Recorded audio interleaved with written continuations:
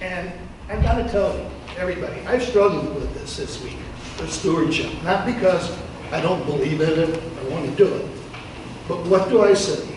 How do I say it? You were talking about perseverance, which reminds me, from the time I started playing sports to the professional life in sales, it was always persevere, go on to the next account, go on to the next game, go on to the next shot. What you did for me yesterday or last week doesn't matter. It's what you do for me now. And that's a hard act to follow. But there are several reasons that Joanne and I get when it comes to money. And I think these are some of the reasons that everybody else in this room does have. Last week, Alice reminded us of what it takes to keep this building going.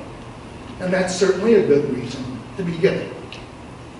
And we have 5 wonderful people who we help with their income through some form of salary.